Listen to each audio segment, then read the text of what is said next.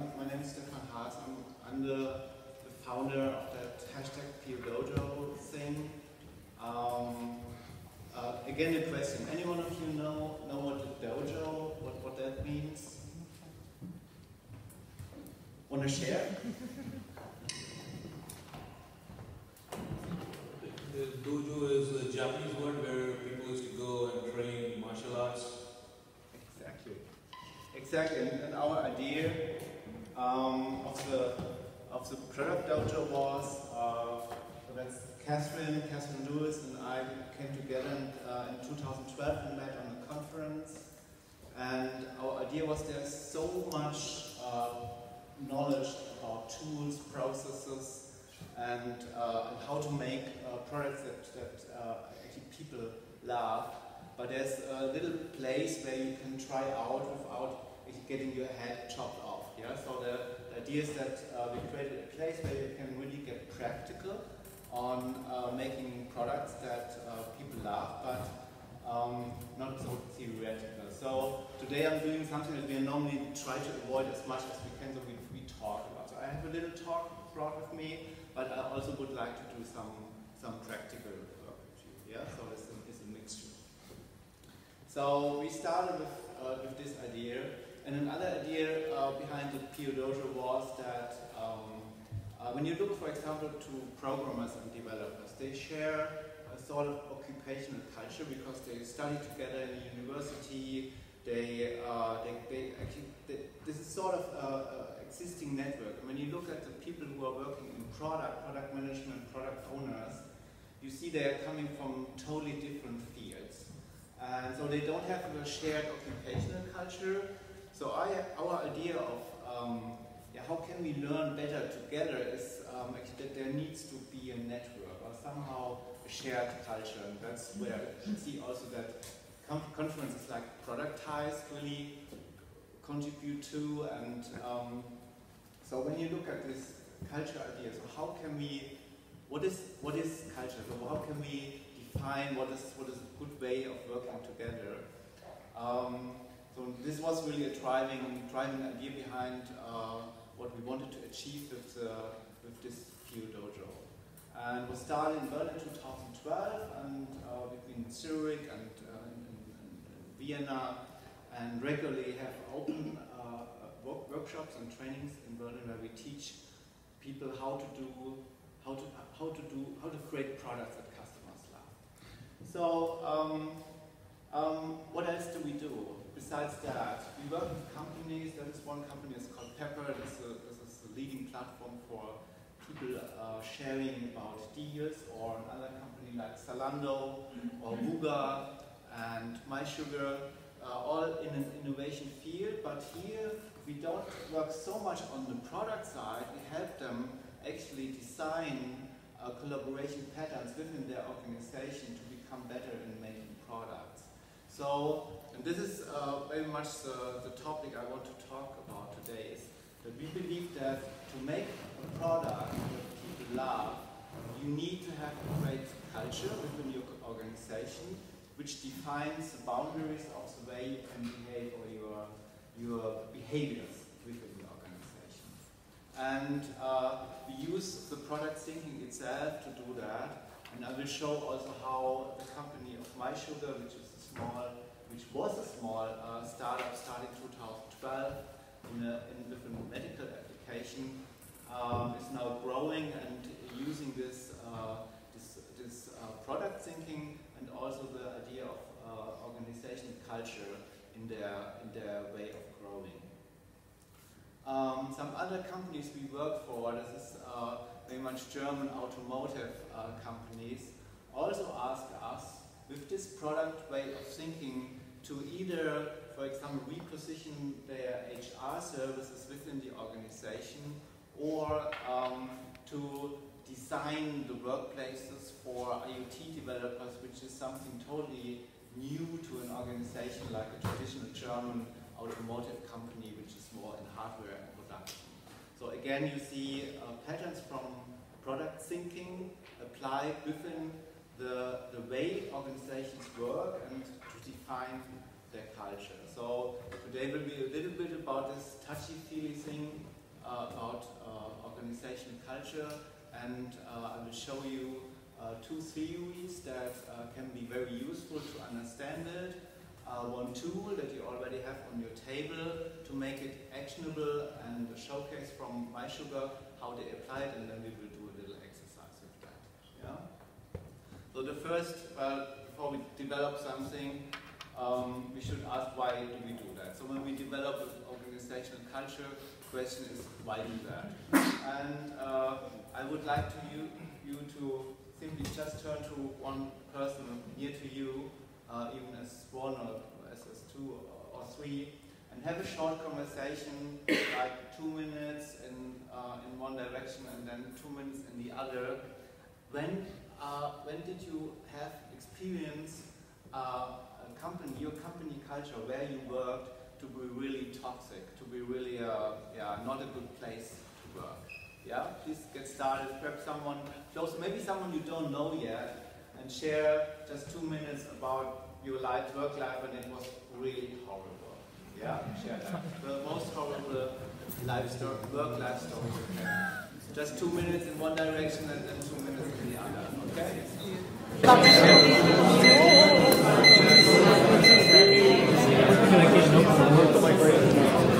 Okay, I hope that wasn't a bit more. No, it's not loud enough. No, it wasn't loud enough. Okay, so from hearing just the sound level in this room, obviously there's a lot to share when I ask you to share toxic work experiences. Yeah? So gives me enough reason that makes sense to continue with the talk and not to do something else. So when we jump now into the question, we want to develop something. Maybe developing even is not the right word for it. So what is it when we talk about organization or company culture? What are we talking about there? And a friend of mine, worked with him, that's Tim Lawson. He's an architect, software architect, and team coach. During that time he was an HR coach at the company of Fuga. He said developing a team is like growing a zucchini. Yeah? And his idea was, sometimes people come, hey, we'll have to do a team building. And when you think about that and you take that metaphor, how would you build a zucchini? Yeah, so that was something people said, it's a bit strange. Yeah, so building teams is like building houses, okay, but can you build teams like houses? And he said, actually, no, you can grow them. And growing them means like, well, you can grow a zucchini. What can you do? You can put the zucchini in the sunlight. So I have no clue how to grow zucchini. They need a lot of sunlight, I would assume, and give them some water and good soil. Finally, you cut it. Maybe you take another approach. You're a scientist, so you manipulate the gene data within the zucchini so it's growing bigger or in another direction. But in any case, the zucchini will have its own way of living, so you cannot build it like a house. So developing is probably the wrong word that we are using here, and it seems to be pretty difficult to grow or to develop something like a team when you believe this metaphor. So it's a very often used metaphor when we talk about culture because we have to grow it in a way like we have to grow it down.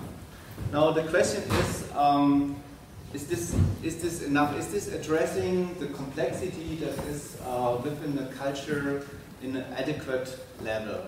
And I would say actually not. So when you take this garden metaphor, what is totally different in the company culture is that the gardener, so that you, like the CEO or the head of, or the team member or the HR coach or whatever role you have, and you want to do something about the company culture, you are part of it. So the gardener or the scientist is actually not part of the zucchini when he wants to, or she wants to grow the zucchini. But when you want to work on your company culture, you're part of that. That makes it very tricky because this is a reflective system. So you're part of that system that you are trying to change.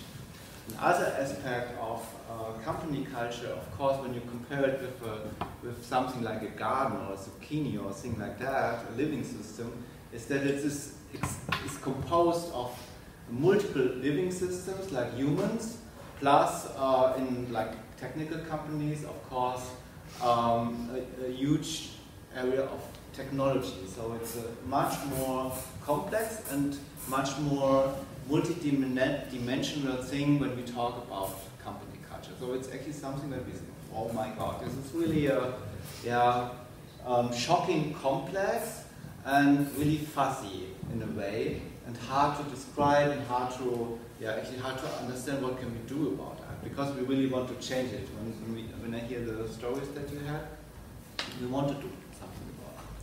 Now, when we, water would be perfect. Yeah, and sorry for the interruption, and I just wanted to, because we're filming this, yes, and we want to have your voice recorded. Okay. So okay. Thanks. Thanks. So when you look at that from a product or product manager, product owner, or even designer, a product designer perspective, then you think, hey, we deal with this type of complexity quite often. Yeah. So just to summarize, system dynamics that shape the culture is extremely nonlinear and has multiple dimensions, and it's actually a typical wicked problem. And wicked problems are the type of problems that product people are more or less used to solve. So when we think about a wicked problem that's on our desk on a daily basis, it's that we are dealing with products and markets. And products and markets is technology, products, and people who deal with that. So products and markets are at least as complex as the company's culture that creates the product for a market is part of the market. So this was actually the idea that we used in the cases that I have shown you in the beginning, where we created knowledge transfer programs within large organizations or change programs, where we use this product thinking that we have learned by creating products or also changing markets for internal purposes. And this is exactly the thing I want to talk about, and I will give you some ideas about today. So the question is, how do we deal with products and markets? And I've seen that some of you come from the product field. This will be more like a little bit of repetition. I don't want to go too much into detail of that, because this is something maybe in another talk, how to innovate with lean methods or design with design thinking. But just that we all are on a similar page with that. Product development or a startup or something like that starts with observation. So we want to understand in which domain or which area we are going to innovate. And then we come up with an idea, what can we do about that? Followed by some building, some work on actually trying to get something concrete in our hand. May it be only just an interview with the user, or just we do something, and from this doing we create some insights. So we do some measurements. From these measurements we get some data, and we do this in an iterative approach. So this is actually how we create products. Yeah, so this is a very general pattern. This is called a lean startup, but if you're not using that, in design thinking you have a very similar approach where you do go from getting into the shoes of a customer with iterations, testing, and so on. Now the question is that in company culture, we have, when we do this observation work and we want to create a model of that, we have to deal with some different aspects of the system dynamics than we have to deal with when we talk about market. So market is quite, there's a lot of research how markets behave. For company cultures, there are different theories. And now I will give you two, I would say, Wikipedia level introductions to two theories, and one tool that you have on your table that nicely integrates these theories in an actionable format. And then we will show how a company like MySugar is making use of that. And if you then have some time to do a little exercise with it. So one theory or one model that comes from Edgar Schein. He is a former professor of MIT Sloan School for Management, and he came up with this model of the levels of a culture within an organization. You can go to his either his website or read the fantastic book he wrote about that, which is leadership and organizational culture. And it's very simple. It has just 3 layers. So it has a layer of artifacts. Artifacts is anything you can observe within an organizational culture. You can go to you go in the calendar entries and you check what are the typical agenda items for meetings. And if a company says, hey, we have a high focus on customer, we are customer centric, you would expect a lot of meetings that have, or meeting agenda items that have customer wording. Yeah, these are the artifacts. Beneath these artifacts are the exposed values. These are just the shared, common values within the social system of an organization. This is what people care about when they work at an organization. And underneath these values are underlying assumptions. These are created by a company being successful, and the things that make the company successful finally become the shared assumptions.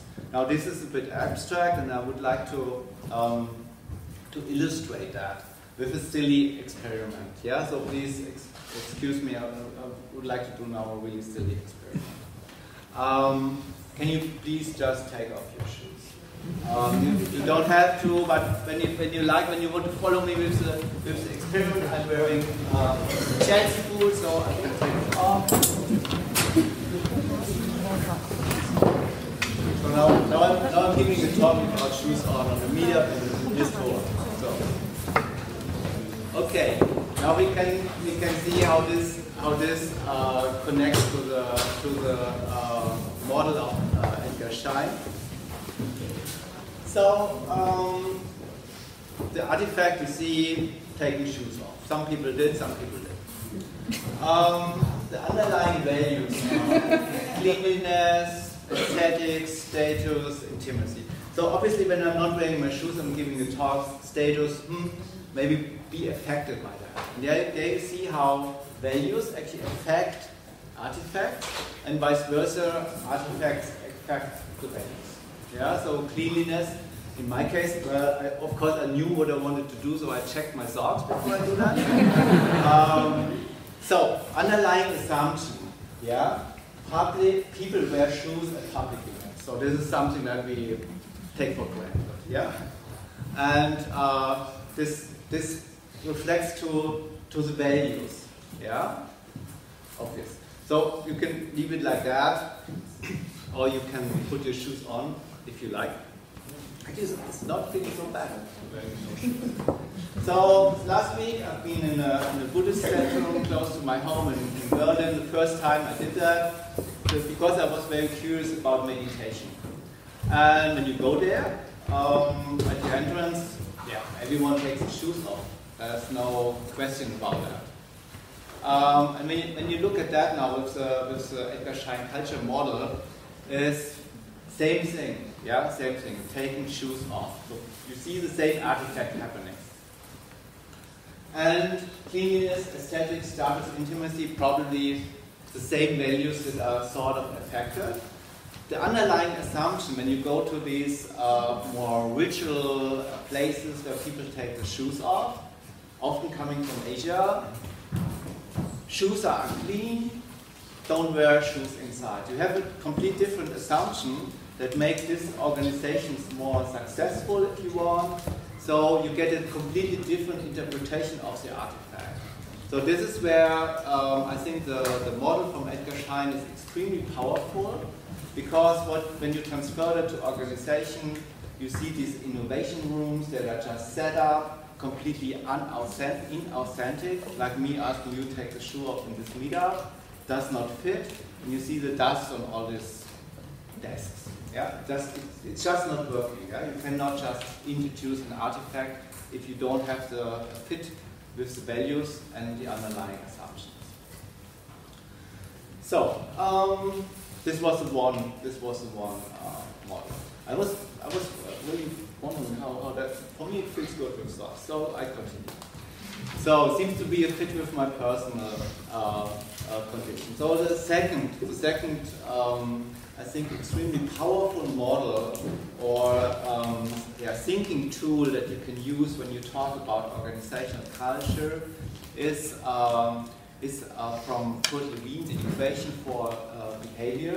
That's actually not coming from the field of organizational studies, more behavioral psychology. And this mathematical formula that you see here means that the behavior, that's the B, is a function of your personal structure or your personality, that's the P, and the environment. So both contribute to the behavior. It's not that you often hear, hey, with these people we will never be successful. I have often my doubt, because often it's more the E in this equation, so the environment, that creates some behavior, and the personalities are not that important. And what you see here, you see a feedback loop. Yeah, so this function creates the behavior, but the behavior also creates the environment. And when you connect that, I mean, this was more like single person psychology, but think about that in a social environment, and we are in a social environment right now. This behavior has a lot of feedback loops that go beyond just the individual person. There you see also the extreme complexity of social culture. The interesting thing, what fascinates me, if you take these two theories, you see the complexity, but when you see teams behaving or companies behaving, they are not totally random and not totally chaotic. They create culture, so this is something that you can somehow repetitive observe, behaviors that are happening, others are not.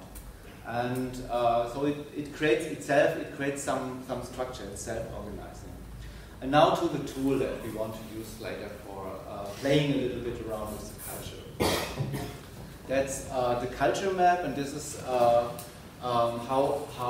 the two theories would integrate with the culture map.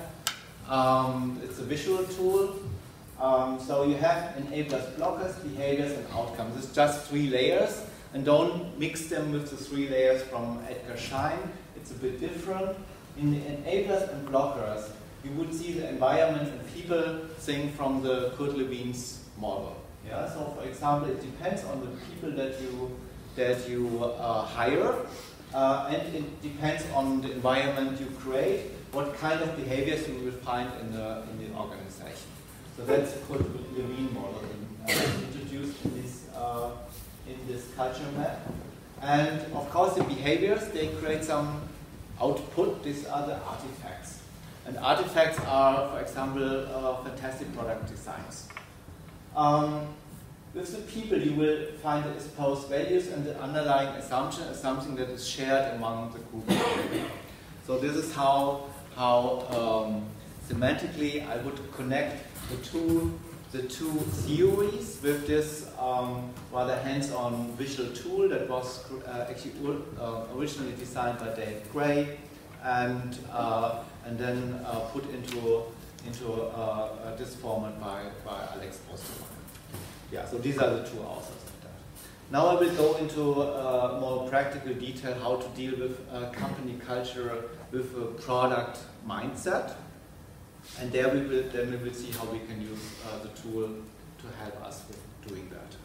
So the company of MySugar that I mentioned in the beginning is a company we have been, or I have been working with since 2012, nearly when they were starting. The founder of MySugar himself, he is a diabetic. He's actually a friend of mine. We used to work together before in another company. And his mission, or the vision of MySugar, is actually to make diabetes suck less. So he's a diabetic and he wanted to solve his own problems in life. So what he created in 2012 starting was an application with an extremely high user experience level for diabetics who always have to do this note-taking and collect all the data to bring to the doctor with them, which they usually did using a little notebook.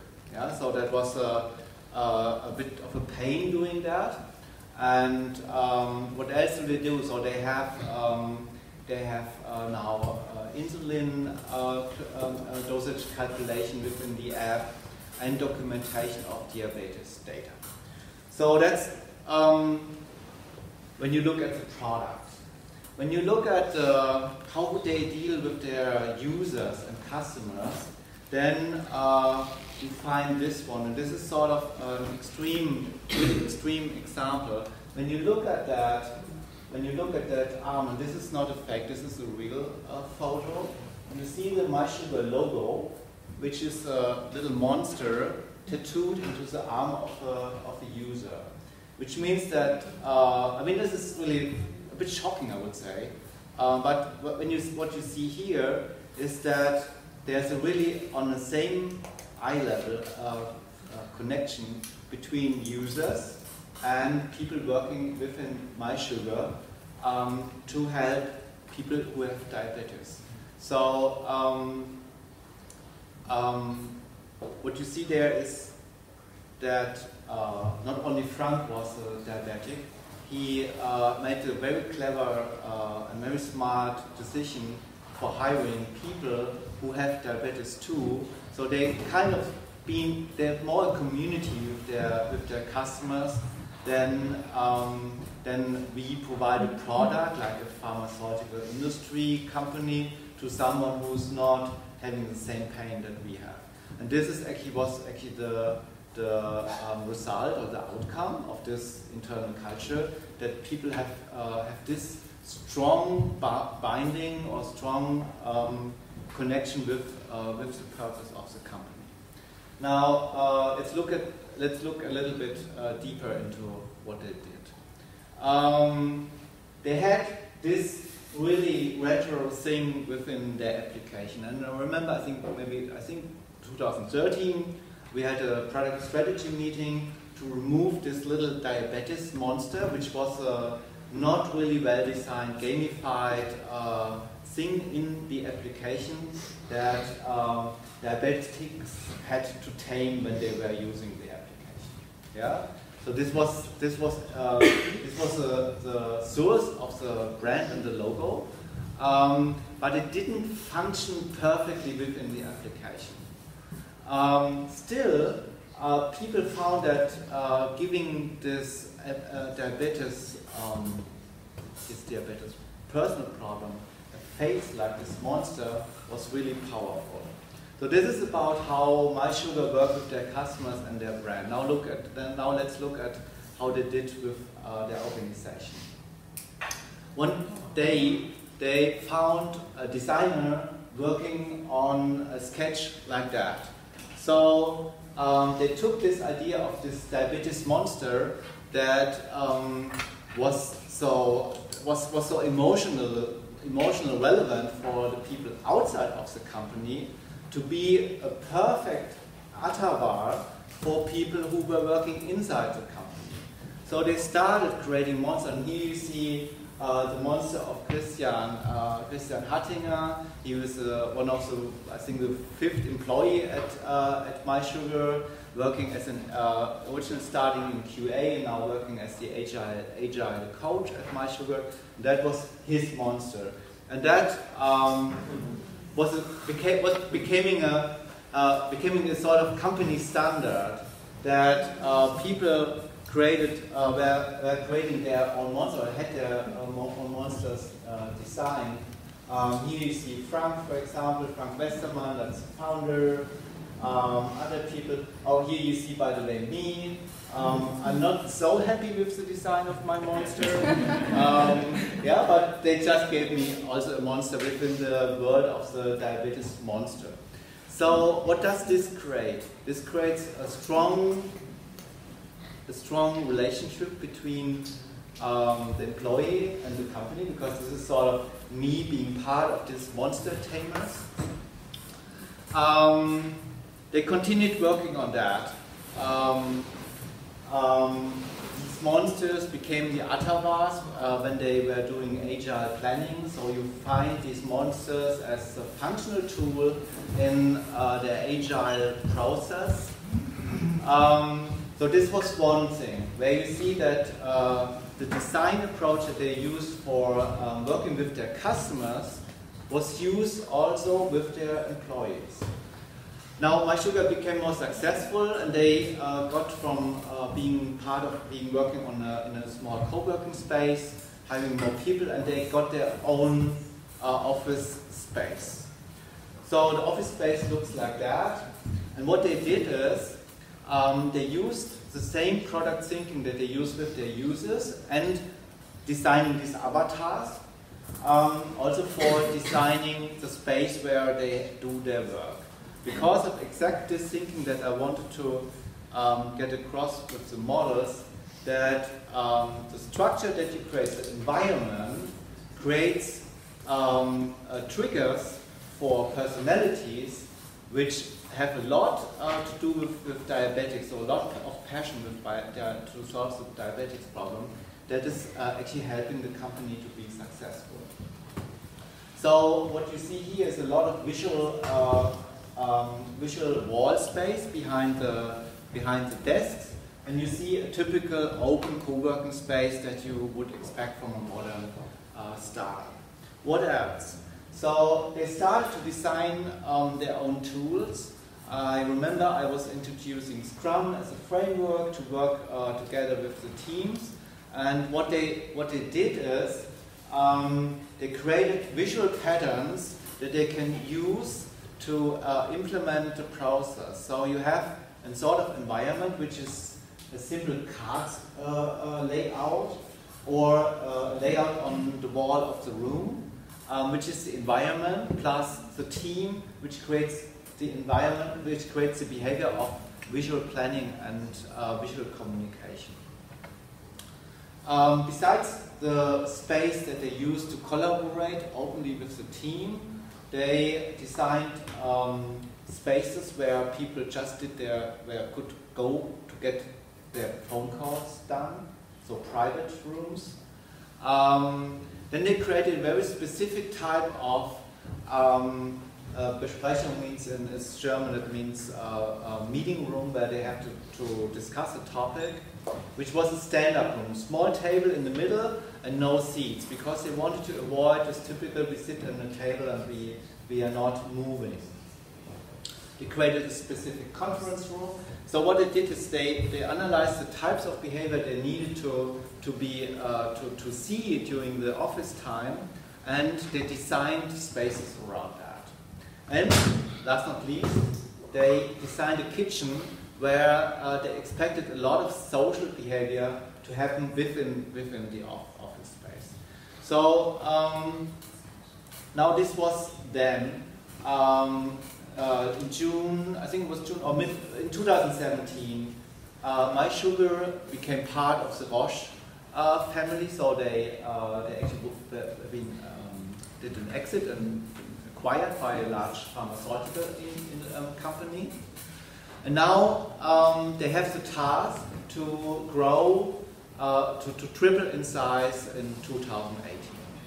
So the thing that we were now thinking about is how can we keep this culture that actually was very the root cause of the big success of MySugar. How can we keep that and grow that and nurture that, like the zucchini I was talking about in the beginning, when they want to grow.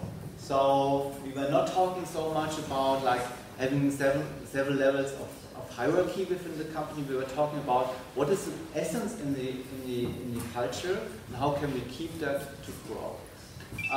One example for the office building, what they're currently doing is what product developers are doing. First of all, they patch the current system because now the office building is too small. They have problems with a lot of phone calls going on, a lot of discussions in the open environment because the meeting rooms are occupied.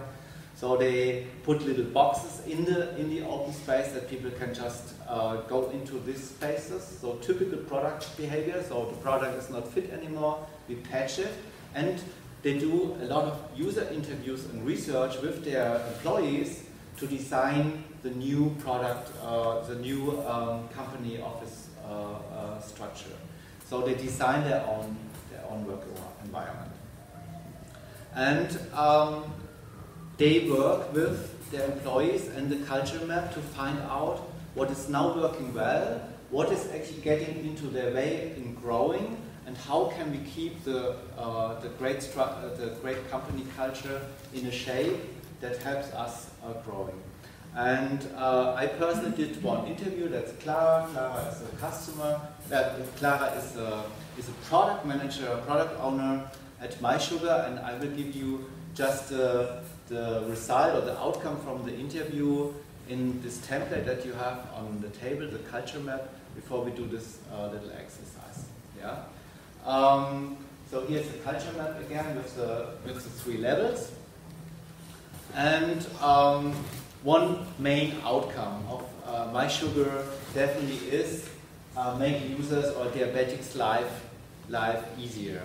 Another one is improve the security for users and make the product more accessible by connecting with payers to help users to make the purchase for the product.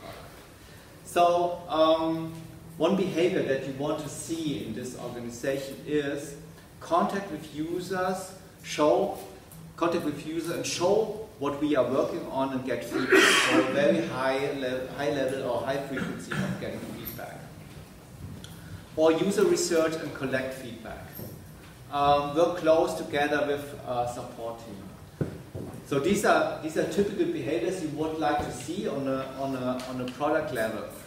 So what do we need for that? What are the core assumptions that need to be present within the organization? Definitely on the people side, here you see the P in this Levine formula, passion about solving the problem. So you hire people who have a high passion to solve the problem. You want to have a lot of peer feedback. So peer feedback is a core element that you want to have in your organizational culture. And the visual tools you have seen on the design of the office space. An open office architecture. So these things help you to collaborate more. So collaboration in cross-functional teams of PO, UX, development, and QA is a core enabler and also is a core, I would say, behavior that you want to see in an organization that creates a product that fits to the customer. Work close with team, tester, designer, developer. So as a product developer or product manager, you work very close with the team. And you have, for example, a goal system within your company, like MySugar is using OKRs for that. That gives you some direction that you use for a lot of storytelling about long-term vision, explain the why we do things, and all of that. So the long-term vision helps you to acquire industry partners and insurances, contributes to the bigger vision of the company. And then we come to the blockers that show up while the company is growing. For example, fast growth, interviewing and onboarding people. That was obviously a blocker because this is taking a lot of time. from the key people, namely the people who are also doing the job. Or key people being single point of failure, which is something that blocks you in scaling the organization. Or too many opportunities. So you scale and you have more opportunities, so you have to make more hard decisions in terms of prioritization. Then you find that the OKR system is probably too short-term in thinking. So you see that maybe just having quarterly goals may not help you to achieve the real high, the real long-term strategic goals. And maybe the room is too narrow, so you don't have this dedicated team space anymore. So what you see here is just a tool that you can use to create a model of the findings when interviewing and talking to your customers, so the employees. And this is just a result of one 20-minute interview I did with Clara. And you iterate that, and there you may find then some patterns. Now, this is just creating the model that you do when you do a startup. You have a model, and then you need an idea what to do. Yeah, so it's not just there to create a model; it's just there to do something. So you narrow down on, for example, one. You say, hey, no dedicated team space. Yeah, seems to be obvious. You can address that with the design approach I was talking about. And sorry for this. And then you start iterating around this. So the animation was gone. So you start iterating around exactly this one issue that you find as a blocker within your culture map. The good thing, or that the useful thing I see doing this modeling is that you create a hypothesis for where you would like to invest your time in changing something within your organization. Plus you have a visual tool to agree on what are the influencing factors and what could be the potential outcome of the change.